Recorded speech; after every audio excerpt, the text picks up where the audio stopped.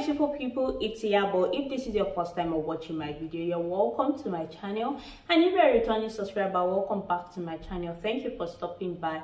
In today's video, I'm going to be telling you guys what Ankh, what it meant to the ancient Egyptians, and I'm going to be saying ancient Egyptian or ancient Egypt or Kemet, so as to differentiate the Africans from the Arab Egyptians that we have right now. I'm sure if I ask you, if you are familiar with this word or the cross, and I ask you what does the Ankh mean, you probably might tell me it is the key of life or it is the key to life. If this is your first time of hearing this word Ankh, well, this explanation is quite sufficient, because the ancient Egyptians, they believed that this Ankh is the key of life and it possesses living characteristics. So the ancient Egyptian, the Ankh is a symbolic representation of both the physical and eternal life, and like I said, because it possesses living characteristics.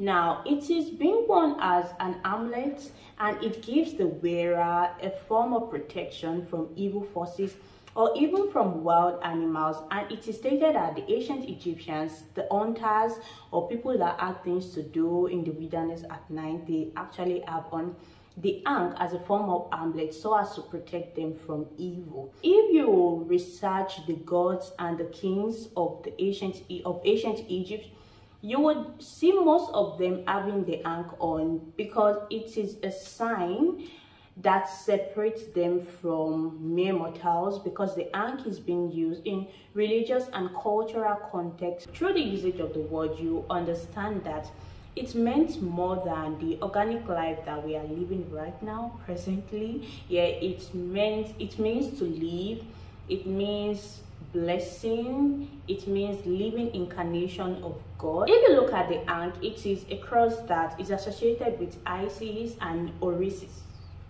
Isis is the Egyptian goddess of healing, and Osiris is the Egyptian god of the dead. Now, at times the Ankh is being worn as an amulet, and when it is being worn as an amulet, it gives the wearer protection from all form of evil forces. Also, it is being placed on the dead to energize resurrected spirits. Like I said, the Ankh is associated with Isis and Osiris. If you research the gods and the king of the ancient Egyptians, you see most of them wearing the Ankh.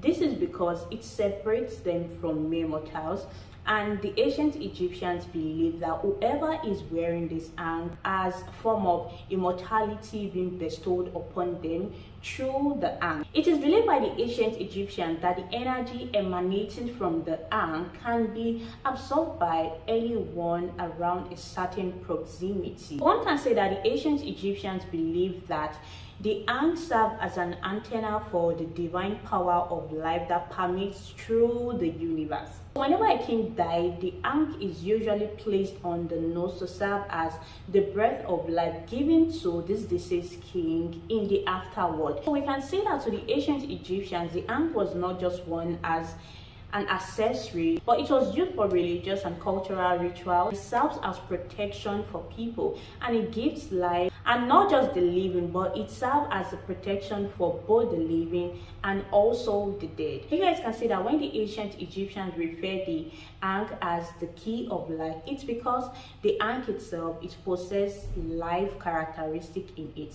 I hope you guys enjoyed this video. Please give this video a thumbs up if you enjoyed it, or if you learned one or two things from this video. I love you, and I'll see you in my next video. Bye.